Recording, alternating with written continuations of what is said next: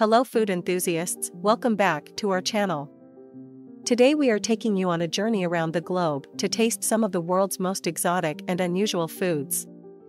First up, we have Casu Marzu, a traditional Sardinian cheese from Italy that's home to live insect larvae.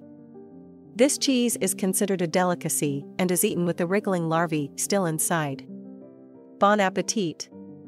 Next, we're off to the chilly landscapes of Iceland for Hákarl, which is fermented shark meat with a strong ammonia smell. This dish is an acquired taste, but it's a must-try for adventurous foodies visiting the country. From the Far East, in China, we have the century egg. It's a preserved egg that's been buried in a mixture of clay, ash, and salt for several weeks to months. The result? A jelly-like egg with a unique flavor and aroma.